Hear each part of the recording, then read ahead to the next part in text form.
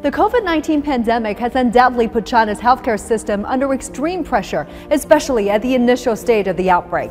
But China has been taking continuous efforts to build up its healthcare system over many years, and China is taking its advantage of social mobilization at times of crisis. In 2020, at the critical moment in the fight against COVID-19, China mobilized 346 medical teams and over 42,000 medical personnel to implement an unprecedented rescue and support of Wuhan alone.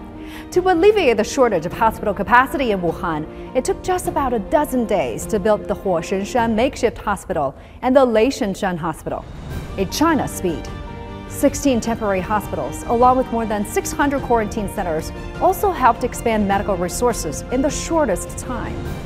Now let's look at China's healthcare system and its unique features. China has the world's largest healthcare system, a three-tier system, and the municipal, district, and community levels in urban areas, and county, township, and village levels in rural areas.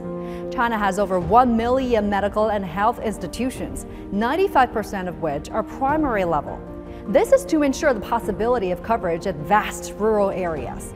Community-level hospitals and clinics in particular play a significant role in the fight against the pandemic, as they are close to neighborhood, providing easy access, treatment, and nucleic acid testing, among others.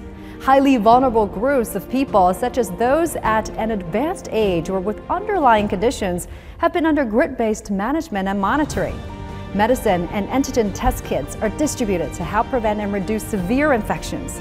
A mechanism has been set that medical institutions at all levels should designate staff responsible for patient referral and streamline referral procedures for severely ill patients.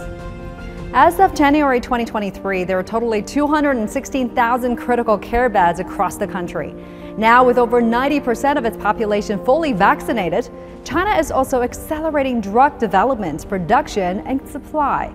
The antivirals are already available in many community-level hospitals, giving people better access, targeting classic symptoms of the infection. China has also improved its production capacity for fever and pain relievers, ibuprofen, and paracetamol.